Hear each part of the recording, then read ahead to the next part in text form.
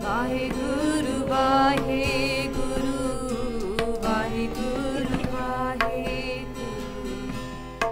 Vaheguru. We are here to talk about, of course, what happened 30 years ago, but also look at it, most importantly, perhaps unlike the first hour, from the perspective of young people, young Sikhs, young British Punjabis, Sikh and Hindu, and how they feel 1984 has shaped their life. And also, quite importantly, look into and investigate whether there is a rift between the older generation and the younger generation, with the younger generation perhaps frustrated at the lack of progress, and the older generation worried about what they may feel is increased anger and frustration, and perhaps even separation. So we will go into that. I do want to hear from you as well. If you're a young British Sikh, Sikh Punjabi or Hindu Punjabi listening to the BBC Asian Network right now, I'd be very interested to know what you think about 1984 and how it has affected you and your family. Before that, let's speak to Jazz, not her real name. She is from Leicester. She called in. Good afternoon to you, Jazz. Hi, Nihal. What would you like to say? First of all, my family were involved inside the Gurdwara at that time. Now, people haven't been able to talk about what was going on inside the Gurdwara. My family were obviously then removed from the Gurdwara under the underground. There was weapons there, yes, we all admit that, but the weapons weren't brought in till the last few days. And that was to defend the Gurdwara. At that time, it was a holy day. Sant Bhindranwala was there, teaching, preaching, as he usually did. Okay? Now, as far as I'm concerned, I was brought up in this country, I was born here, and sanctuary is any holy place.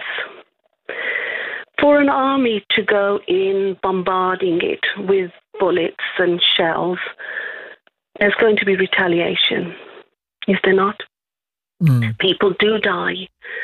But the first bullet was actually fired by the army.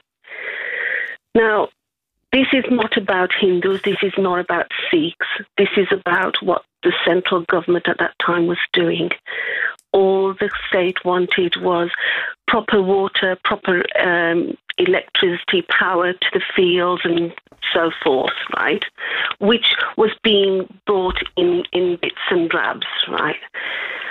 So people started rebelling, saying, look, we need to become a separate state from and be ruled by our own parliament in Chandigarh. Things escalated. Now, in any community, there are good people and there are bad people. Bad people will use good people's names to bring about destruction. Unfortunately, Bhindranwala was brought into this. Okay? Now, the thing is, it's not Hindus, it's not Sikhs. It is central government that has to be looked at. Central government, from as far as I can see, has always been corrupt and has always held the Sikh community back. Sikhs go for jobs, they're not allowed jobs. Not if you need to really see what is going on. It's okay for people like myself to talk on radio. But what is really going on, you've got to be there to know what is happening. My sister was in Delhi with her younger son visiting family. How long ago are we talking? This was actually when Delhi was, when people started fighting and killing. Right, so the tail end of 1984, the November, 84, October, right. November, right, yeah. I remember that day because at that time my friend phoned me saying that Indira Gandhi had been shot.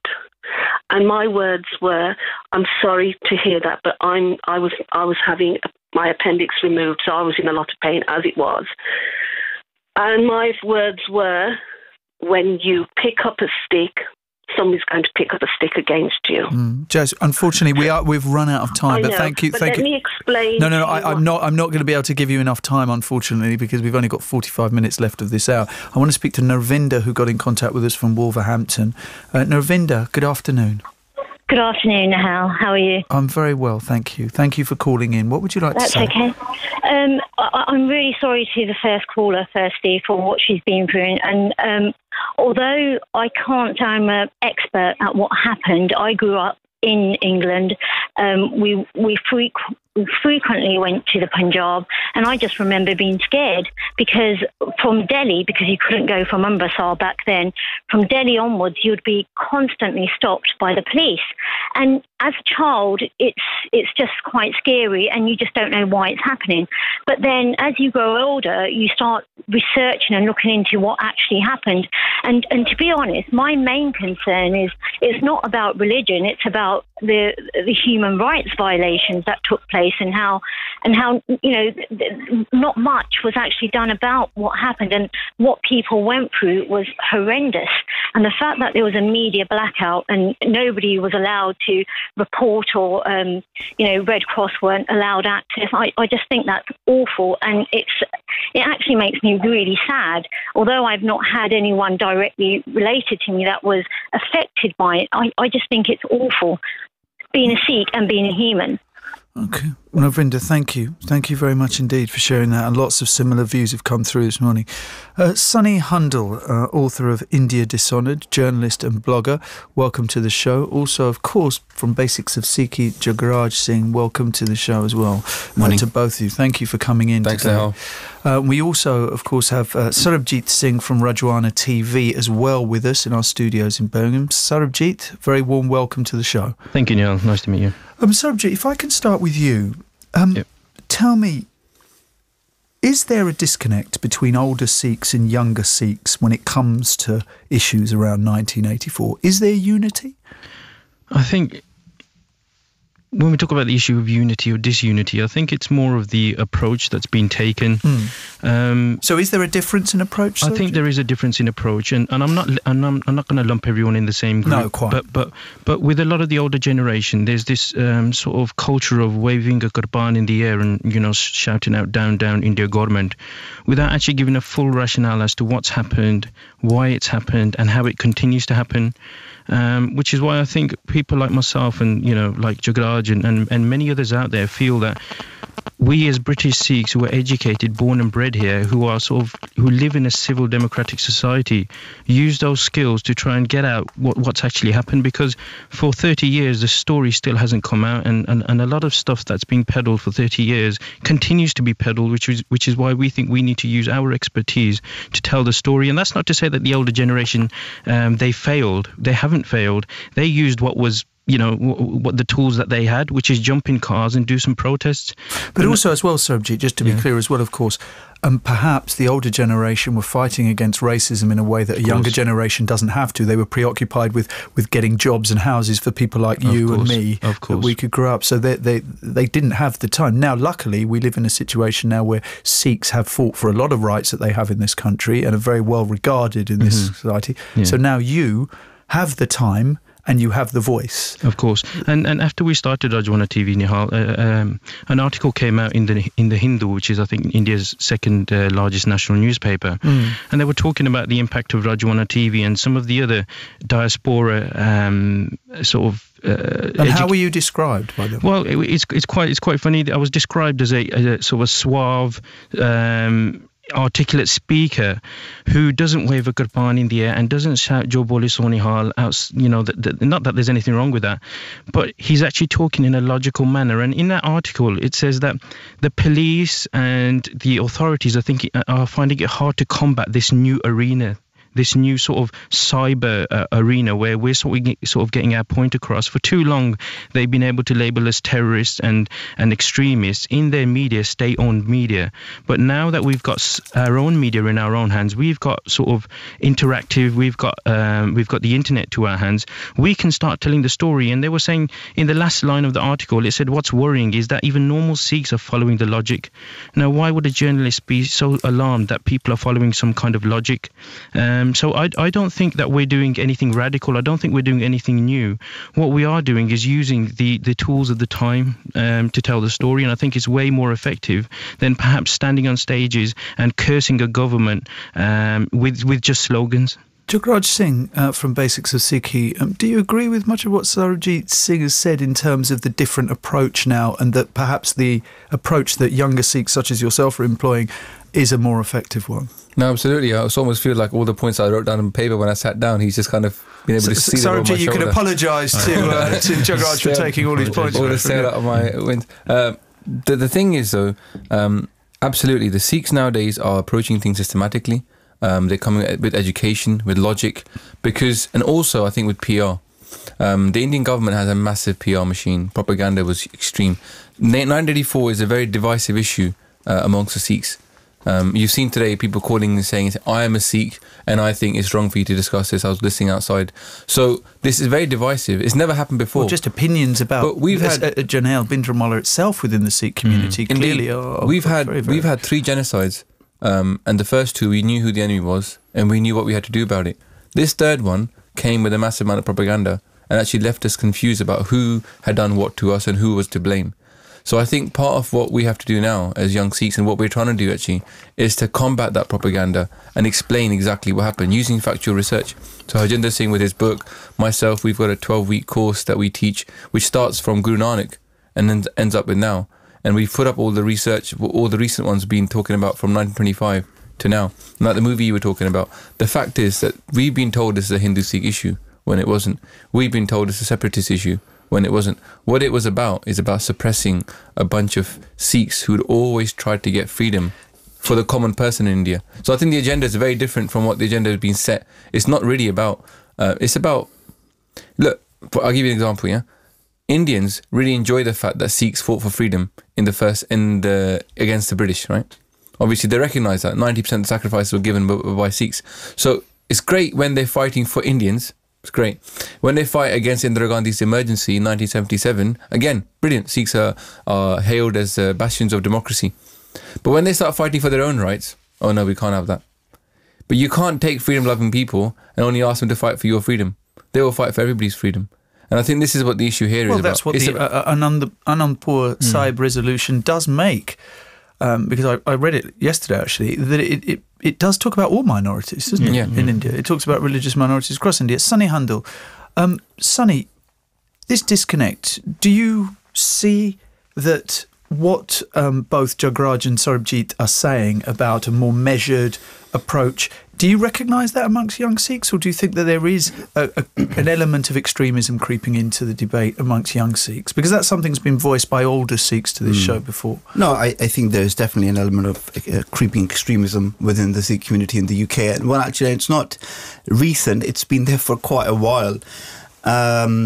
Jagraj talked about the 3 genocides the Sikhs have faced. Actually, there are 4 genocides, and the 4th one is going on right now. Which is the drug epidemic. Which is the drug epidemic, but more importantly, the female feticide in India, where, Punjab is one of the worst states in India. I believe it's the worst. The worst state in India for, the level of a number of girls to boys. And, the fact of the matter is this is going on right now. And guess what? It's not, the Indian government doing it. It's Sikhs themselves doing it to themselves. It's Sikhs themselves in the drug abuse. Hold on. It's the Sikhs themselves who are drinking alcohol. And it's not. And what frustrates me is that there is hardly any focus on that. And there is hardly any focus on talking about the internal social problems. How do we deal with them? How do we educate people to get out of this rut? And then also, and so the focus has become overshadowed by 1984 ever since, and there's almost hardly any intellectual space. But can you disconnect the two things? Can you say that one is not linked to the other? How is 1984 the result of what's going on in India right now? I mean, it's the other way round. It's how is the drug epidemic the result of 1984 is the question. No, let Jagraj come back on that. We've made this leaflet. This is a leaflet that we've worked with the Federation of Sikh organisations to make this leaflet, which talks about pre-1984, June 1984, November, and then what's happened 1984 to now. So did we see this? And Sarbjit Singh's been a very good guy who's made videos about the invisible war on Sikhs or the faceless war on Sikhs. This drug epidemic is absolutely linked to what happened before 1984 and after. The policy is about taking the anak, the Punjabi word anak, out of the Sikhs, which is basically that they will stand up for freedom and for human rights. And how you do that is by flooding Punjab with drugs and alcohol. And if you look at other states... Is it not its proximity to the Pakistani Let me address each one, because I put this... So the things that Sunny isn't it just easier now, to get hold of drugs in Punjab than it is in Tamil Nadu, simply because of its proximity to the Pakistani and Afghan border? Not only that, it's because of the freedom that drugs are allowed to flood through, and there's no regulation. So basically, let me finish. Hold on. There's a whole point here about indivisible war on Sikhs, and I've addressed that point about feticide in there as well, because I think Sunny's he thinks I'm avoiding the issue, so I'm going to...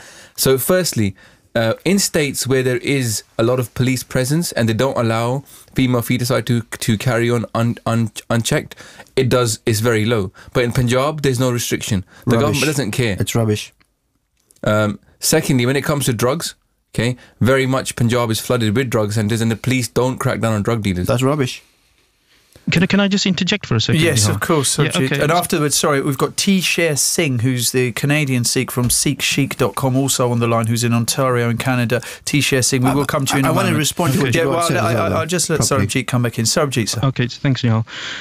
When we talk about the legacy of Operation Blue Star, during the 1980s, when we were asking for civil and human rights, where was the alcohol problem then, or the drugs epidemic, the farmer suicide, the female feticide, the cancerous water, the uranium poisoning, the unemployment?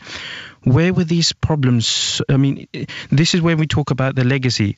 Not only did the Indian government use the full might of the armed forces to crack down on what they perceived as Sikh separatism, but by 1995, when it sort of assumed that they'd sort of cracked down on militancy and got rid of it, this new faceless war came in because India needed to come into the 21st century. They needed to be seen as a democratic civil country. So they thought, rather than keep firing bullets and throwing Sikh bodies into the river, why not wage a different war?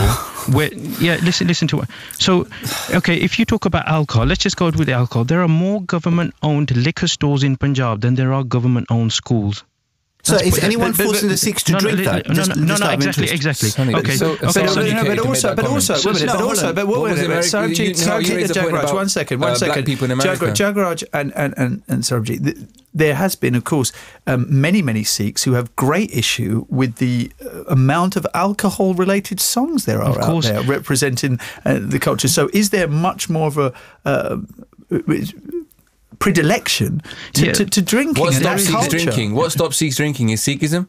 Yes, right, it's being baptised as a Sikh. Yes, so Sanjay Singh Ji was one of the people that was stopping Sikhs from drinking. I mean, you can argue, so by getting rid of the preachers, anybody who stood up for Sikhi post 1984 or even before 1984, if they stood up, but there are they still were called Gurdwaras in the Punjab that will clearly say there are still plenty of Amritari Sikhs in Punjab who will clearly say you should not drink. Indeed. So why are the young people not listening to them? But this is it can't just be a one thing. You can't just pick out one thing, the alcohol, and then say, it's Sikhs' fault. The thing is Sikhism is being made. Firstly, Punjabi is being attacked. So Sikhs aren't getting into Sikhism because Punjabi is being attacked. Punjabi is now seen as an uncultured language. So if you take the language of but by who? Sorry, is this a government conspiracy? I don't understand. Okay. Oh, yes, it is a government conspiracy. Let Sonny come back. I mean, look, I'm sorry, but there has been, just very quickly, has there not, a great deal of grievances, and this is not a government issue, but the way, for instance, Sikhs have been represented in Bollywood for many years as joke characters, as buffoons. And so, I've seen Muslims so is it part of the psyche of India to represent Sikhs in a negative way, do you think? It is a part of psyche of the Indian establishment to portray every minority in a negative way. Dalits are not treated well, Muslims are not treated well, Christians are not treated well. It goes across the board, right? So that's the first point. I mean, Bollywood is never represented. So you do admit then that there is a state I've never liked oppression Bollywood. Of minorities. I've never liked Bollywood, but you know what, Nihal, has never affected my life. I can happily ignore Bollywood and still educate myself and, get involved in issues that I'm concerned about. What frustrates me... Hold on. One second. Can you actually listen to the debate, please? The point I'm trying to make is that Sikhs are very good, Punjabis generally have become fantastic at playing the victim and saying everything is a government conspiracy. And actually, there are other parts of India which have done worse. Bihar is a lawless state. Uttar Pradesh is in a horrible state. So it's not like the government...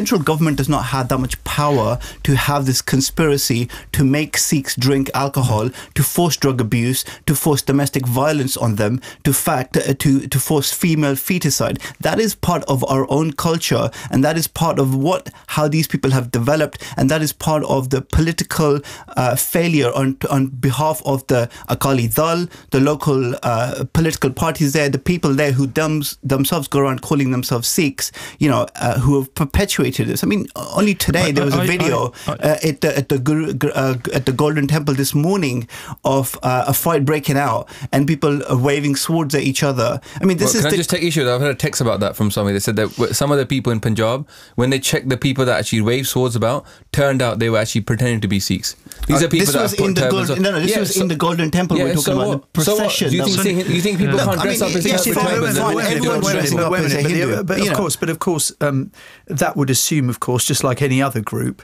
that there can't be infighting within groups. And we know, just like in any other group, there's always infighting. Even Lord Inderjeet Singh said to me, because I made a comment about if you put a Sri Lankan on his own in a room, the'll be an argument. And he laughed and said the same thing we say about Sikhs. But Sandeep must admit this, that there is actually a group within the RSS, there is actually a group which have taken Amrit. Okay, they wear turbans, they wear beards, and they're part of the RSS. Yeah, sure. Okay. And I'm not a big fan of the RSS. So how can it be that we can say Sikhs have done this? Okay, can I just stop you? I'm not a fan of the RSS. Can I just stop this discussion between two brothers here? Quite literally, two brothers. I was about to go to our gentleman in Canada, but he's now just fallen off the line, so I can continue. It's quite interesting. Sarbjit, can I just mention a point? Sorry, my friend. It's just that Sunny and Jagraj, for those people listening, are actually brothers. Yeah. And you are on two completely different. No, we're not on planes. completely different sides. I agree with all the problems Sunny's been raising. They are the problems that we need to address, and we are trying to address them as Basic Sikhi is trying to educate Sikhs about Sikhi. So it's not the fact that Sikhs aren't addressing these issues. Yes, quite. People are getting into Sikhism from the works that we're doing. Okay, let's bring Sarbjit. Sarbjit. I actually, the fact that they're brothers, I agree with what Sunny's saying. I mean, literally brothers. Yeah. I agree with Sunny in the fact that nobody from the Indian government brings a big bad hand down to an individual and makes them drink a glass. Nobody ties a noose around a farmer and makes him commit suicide. Nobody is injecting a big bad hand from the government. He's injecting an individual with drugs. The problem is that the majority, according to articles from like the New York Times, is that the majority of these people who are taking drugs, who are drinking this alcohol, are completely illiterate and they're unemployed. Yeah. Where is the outside investment in Punjab to make sure that these people are not only literate but given jobs? A perfect example of this, Nihal, is where you're from in London. I'm sitting in Birmingham. You must have run a story about this. There were people who we call, freshies, illegal immigrants who came from Punjab. They ran, swam, skipped, hopped, jumped into lorries to come to London and sleep under bridges and catch diseases. They were catching diseases, Nihal. Yes. They would rather do that than stay in Punjab. So what is so bad in Punjab that is making our youth run from there and sleep under bridges in the UK? A lack of opportunity, I'd say. Of course, and where does that lack of opportunity come from? Well, I mean, it partly comes from Sikhs themselves. I mean, look, I think it's useful to say, that the Indian government has not done anything to help Sikhs, but the central government in India actually is really weak anyway. And, the point is that other states in India have also done badly, but other states have done really well. For example, take Kerala, one of the poorest states in the country, but highly educated. The level of female feticide there is so low that actually there's more women than men in that state, as it should be. But in Punjab, there was an Action Aid reports 2009. In some villages, they found there were as many as 300 girls to 1,000 boys. Yeah. Female feticide, the fact that we know there is a massive domestic violence. Punjab has the most amount of illegal abortion clinics and ultrasound clinics in the rest of India. Right, and exactly. And those are private clinics. This is not a government conspiracy. My point is, it's the mentality that makes people want to do this. Can I just interject? There's a program in India which is called Satyamev Jayate, by Amir Khan. You must have heard about that. It's been a big phenomenon. He did a whole series on female feticide.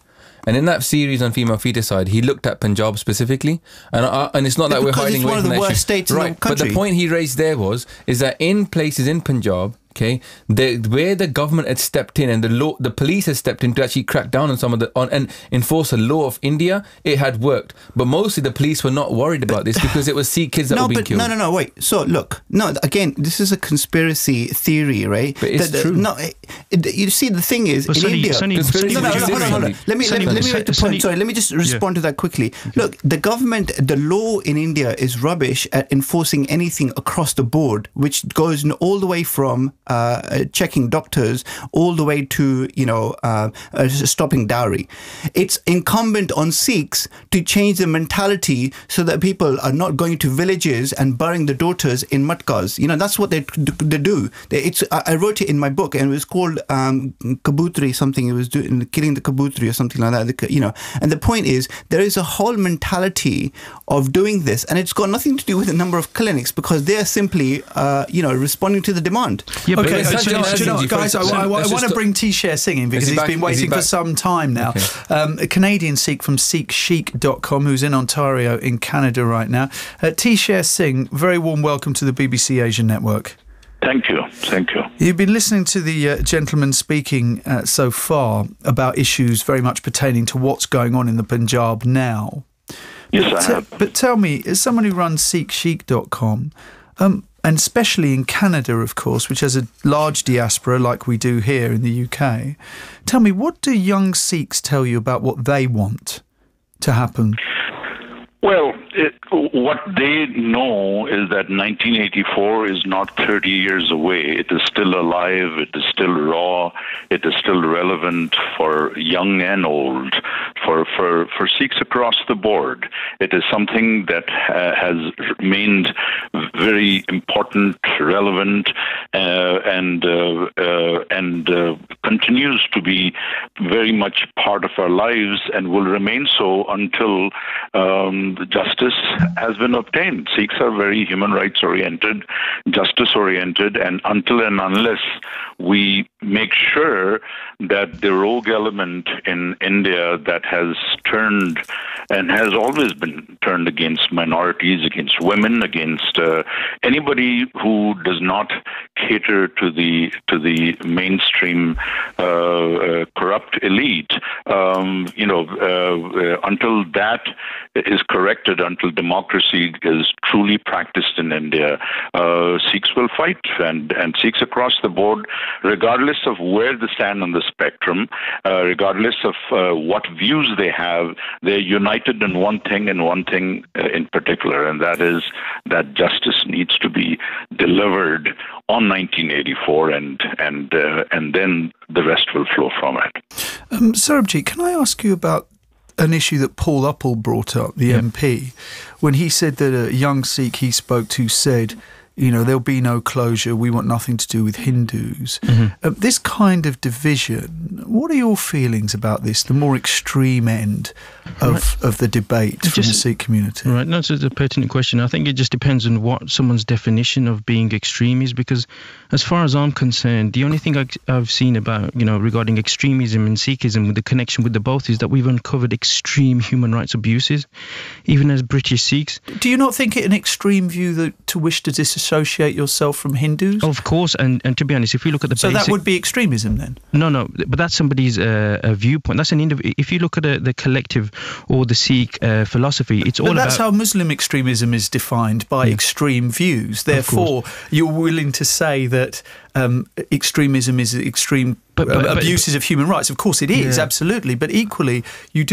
surely you do have to look within extreme elements within your own communities as well, and do something to not pacify them. Sikhs are fighting extremism. They are not being extremists. Well, there are examples you look at India, what has happened in 84 and what is happening now, we are fighting extremism. The country has been taken over by a government. But Sher Singh, you're in Canada, where, of course, the Canadian government felt that there were Sikh extremists who downed an Air India jet. That was not true. They didn't do it. They were cleared off it. I think No, they weren't. The bomb maker was a Sikh, and he was convicted of it. He recently lost an appeal. Nihal, if you read Zuhair Kashmiri and Neil McAndrew's book Soft Target... No, I'm going from what the Canadian government have said about this. The Canadian government was involved in that. They successfully prosecuted. The Canadian government were also... Well, it was predominantly Canadian citizens involved in that. Very few Indians were involved in that. But the Indian government was involved in it. The Indian government intelligence was involved. I think this is a side debate. Look, side debate. No, Sonny, I think you're taking it onto a side debate because you want to keep talking about, okay, we do need to talk about current issues. But the question that Nihal is asking us, and I think this is what the debate is about, why are we, who are outside of India, harping on about this? You know why, Nihal? We talk about never forgetting a genocide. Mate, they don't allow us to forget this genocide. Sure. And I'm not actually disagreeing with that point. Let Sarbjit finish. The reason why we aren't allowed to forget 1984 is because we are used to a civil democratic country like the UK. We are used to a country where if the head of the Cleveland police is misusing his credit card and racking up a bill for £80,000 in 4 years, he is suspended and he is arrested for theft. And sorry to interrupt you, but I mean, we're talking about a country in India where a third of the MPs in the Lok Sabha have some kind of criminal investigation under it. Of course, you ask me about my state in Punjab. Do you know who is in charge of law and order? But can I bring you back to this idea about, because the reason I asked that question is because someone tweeted me this morning after I said how sad it was to see what was going on in the Golden Temple in Punjab today. And they said to me, we'll never get what we want unless we're united. Mm-hmm. And that is why I asked that question, Sarbjit, is you as a young Sikh, and especially someone with quite some influence, as my Twitter timeline will attest to once you started tweeting me the other day, someone with some influence, does it not worry you that divisions within the Sikh community itself will get in the way of you achieving the aims that you wish to achieve? Division will always be there, Nihal, because not everybody has the same thinking. You're not a homogenous group, but what I'm saying is, how do you bring unity? This is why we bought these YouTube channels like what Jagraj is doing, myself and other groups out there who are doing great work, is to bring about the education. I myself 15 years ago used to think that Sant Pindarawale was a terrorist and he was to blame for what happened in 84. Only when I'd done a history degree and I'd done my dissertation on Operation Blue Star did I start uncovering the facts. And I thought to myself, if we can bring these facts that have been hidden from the public eye to the Sikh public or the public at large, then we can see some major changes. And the response that we've had, I have had people who've said that it was right what happened, the killings were right, and they've suddenly watched some of these videos and thought, hang on, I didn't know this was happening. I didn't know this was happening. I've had a situation myself where people said to me, look, I was anti-Hindu, sure, and I hated Hindus, and now I don't. So the thing is, just to be very clear, the person who approached Paul Uppal, right? So what would you say to that young Sikh? I would say to that person, listen, the issue that is in your head is the same issue that was raised by the Indian government back then. They made it about divide and conquer. This was not a Hindu-Sikh issue. This was a human rights issue, and it's been made into a Hindu-Sikh issue, and therefore, by educating, if you look at the people that are involved in education, every single one of the people that I know involved in education does not preach against Hindus. What they say is learn about it, and you realise it was more than this. So actually, it's the propaganda. It's only going to be countered by... Let's bring Sunny back in. Because both of you roughly agree with each other, Jagraj and Sarbjit. Sunny? Well, what frustrates me about this is that the debate that 1984 overshadows all debate within the Sikh community, and there is no discussion about actually how 1984 has stopped development, intellectual development, social development of Sikhs since then, and what's going on right now. Is that because, for instance, that the Sikh community hasn't had its Nuremberg trials in the same way that the Jewish community has been able to move on to a certain degree because they have seen the perpetrators of the crimes committed against them? I don't think that's entirely true. I think there's a lot of Sikhs. Well, who has been brought to justice then for what happened? No. I'm not denying that the Indian government. But there's a separate question. The question is the community unable to move on, and is there justice being delivered? So I'm not saying that the two are the same questions. Can you separate the two? Yeah, because I'm saying that not every Sikh is constantly thinking about 1984 and constantly thinking about what happened then 30 years ago. So I'm saying that there are people who want to move forward and want to have an intellectual debate about what can we do to better Sikhs now, and where do we go from here? And that debate is never had. But reconciliation, Nihal, means nothing without an admission of guilt. No, but this wait. Wait. Who killed of who? We're talking about the Indian government here. Of course. So how do you expect? But there were individuals involved. Hold on. I'm talking about a different issue, though. Listen to the point I'm trying to make. I'm saying let's within make the that Sikh point. community, what frustrates me is that within the Sikh community, there is no other political debate other than 1984. Right. Okay. This is a similar. That's not true. How much has Sandeep been involved in the Sikh community anyway? Well, last week, for instance, I do a lot of politics, and I follow a lot of the politics. And my point is that everything that happens almost always comes back to India in 1984. And so I'm basically, the turban issue in France and other issues that our Sikh leadership have dealt with. 1984. I'll tell you why 1984 is still a major issue.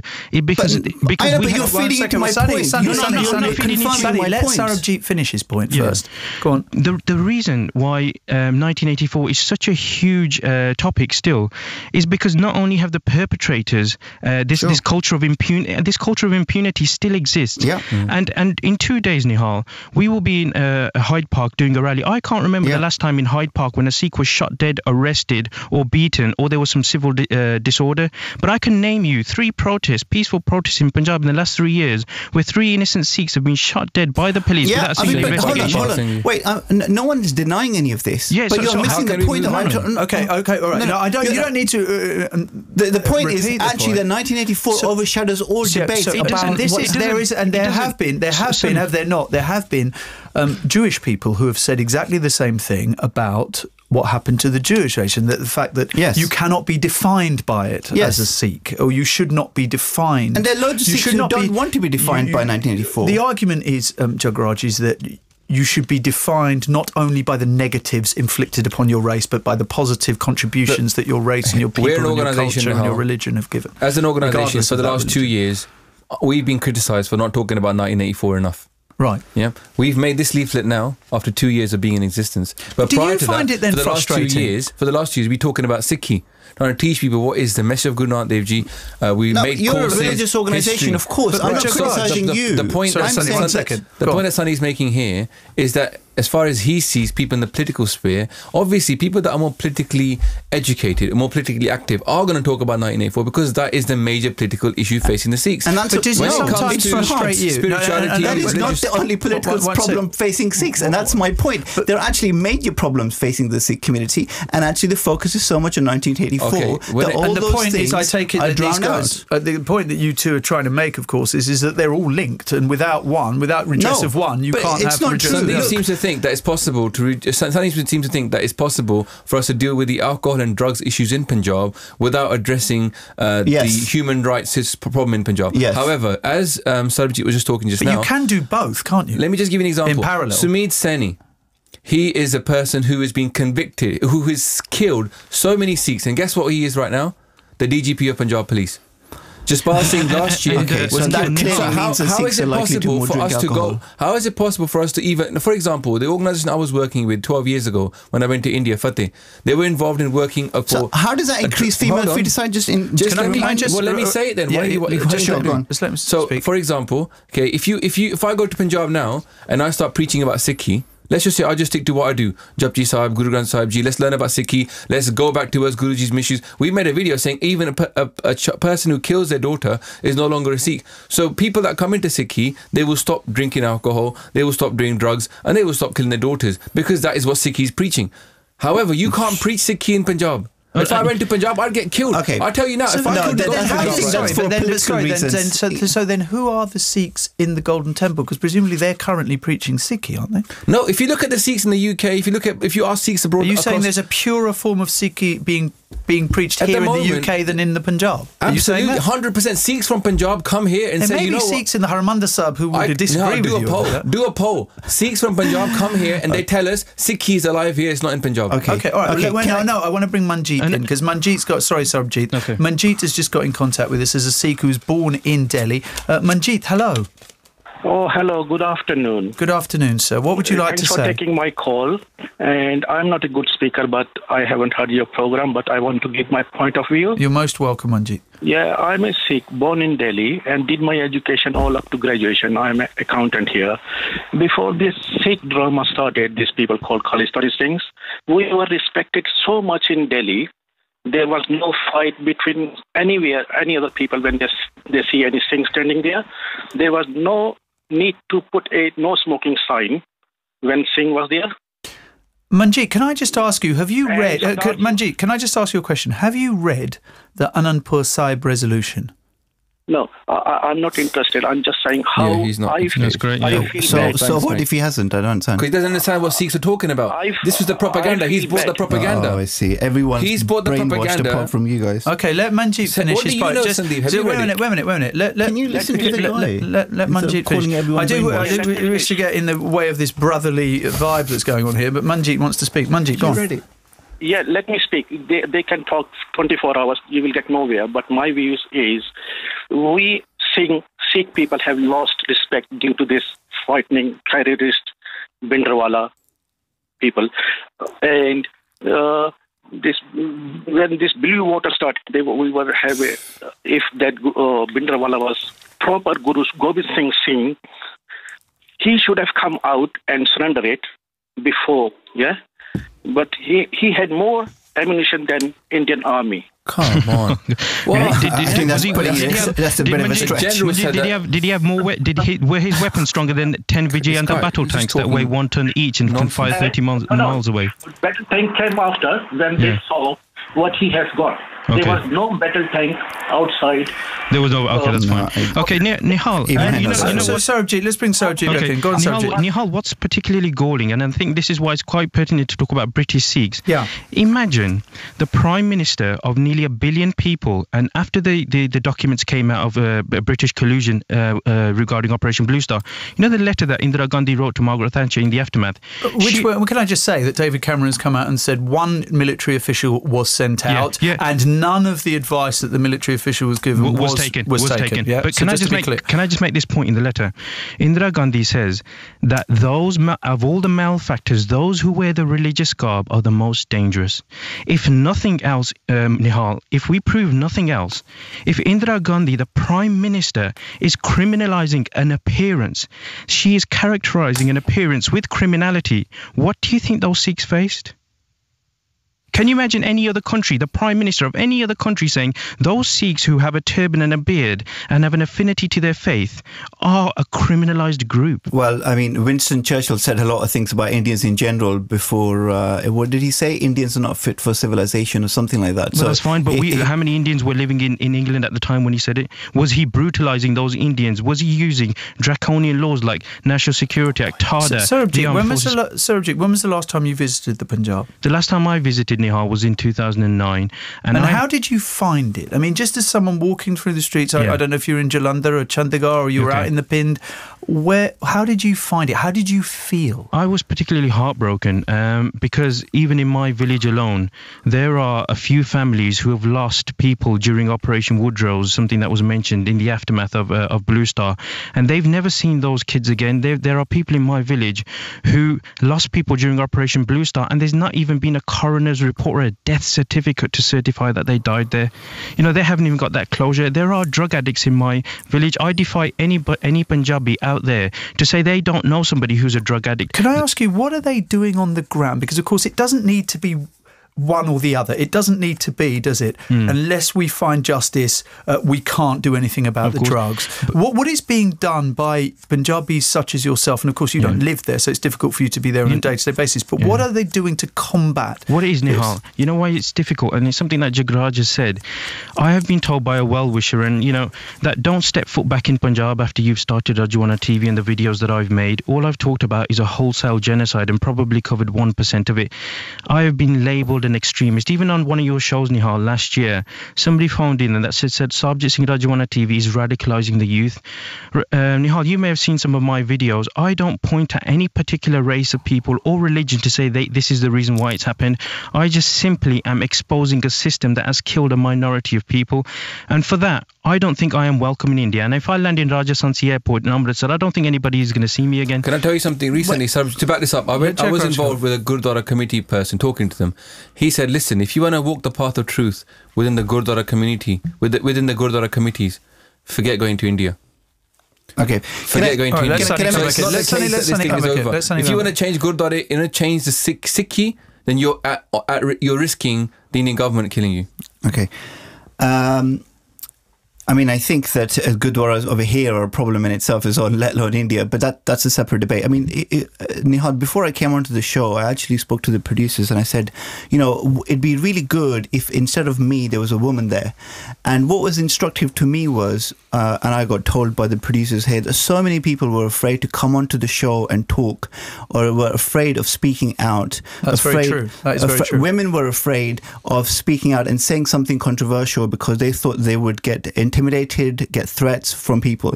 There is a macho culture within the Sikh community in the UK too, and I saw this most importantly in 2005 when I was standing up for Gurpreet Bhatti, who wrote the play which they wanted to shut down because they claimed that it was insulting to Sikhs.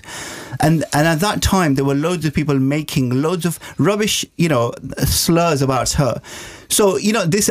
What frustrates me is that even within the Sikh community here, there is no discussion about the macho culture, about the fact that these people go around intimidating people. I mean, just take those people who are going around stopping marriages between Sikhs and non-Sikhs at Gurdwaras, but Sonny, what about groups like the BNP or the EDL? Are they reflective of the indigenous white population?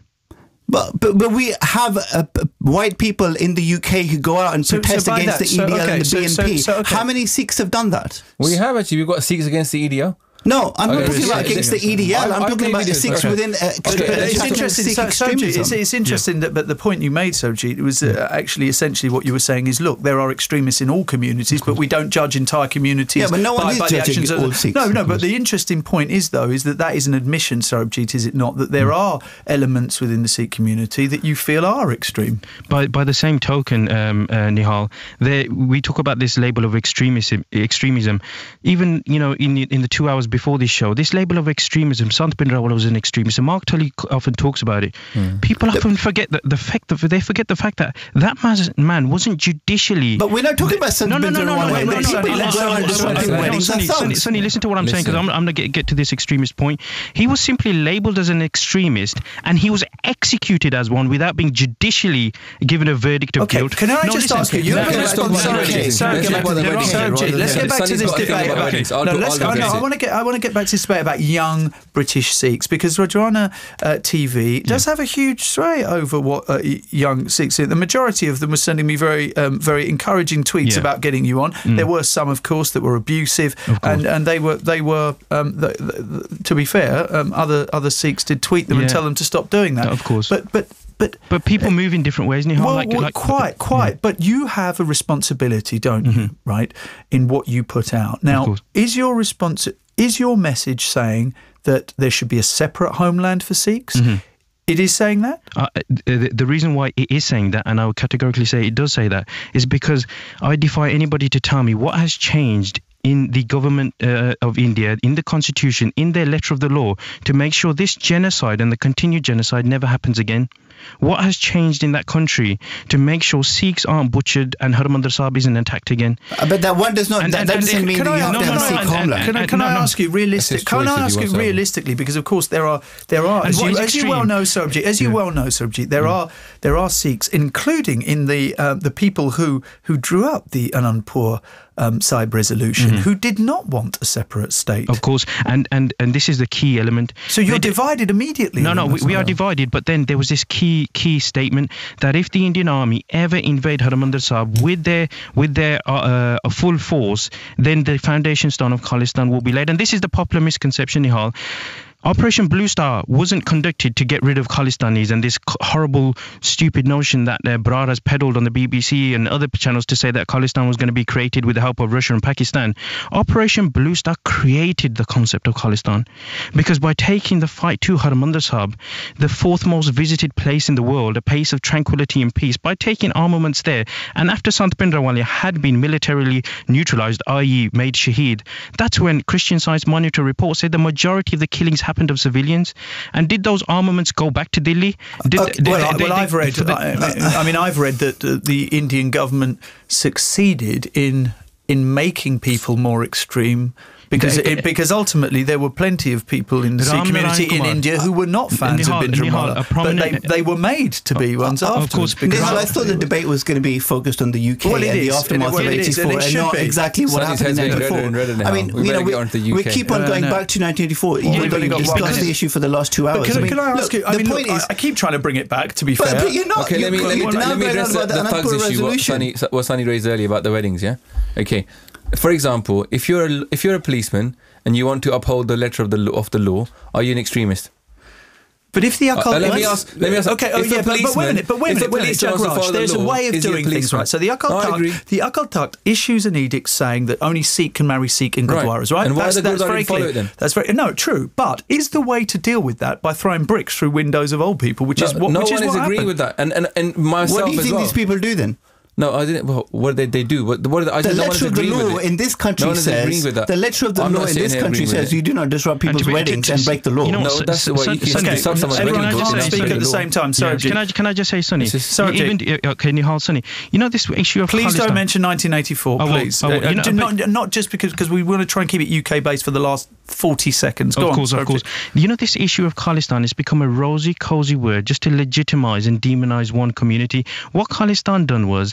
All it done was it was a word that took away from the major constitutional demand, citizens' rights, judicial review. It'd be a terrible idea, but that's besides the point. There isn't a debate within the community about what does it mean to have a religious state. I mean, religious states failed themselves everywhere, and they have failed, and they will fail in the future. The Sikh Raj was very successful. Well, I said that was a dictatorship run by Maharaja Ranjit Singh. It's not the same as having not a democratic state. The point is that Israel, you can see elements of where this have increased segregation, loss of rights for people, loss of rights for minorities. You see it in Pakistan now with Ahmadiyas getting killed, people blasphemy laws. All this sort of stuff happens because of people saying we need to have a state based on religion. Having a state based on religion is the worst idea ever. And what frustrates me is that there's no proper debate within the community also about whether having a Khalistan would be a good idea. No, it's just assumed that unfortunately, we are going to have to leave it there.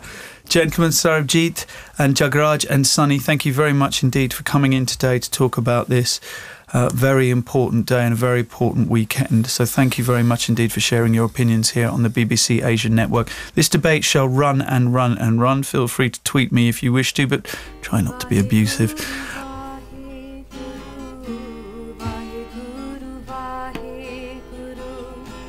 Vaheguru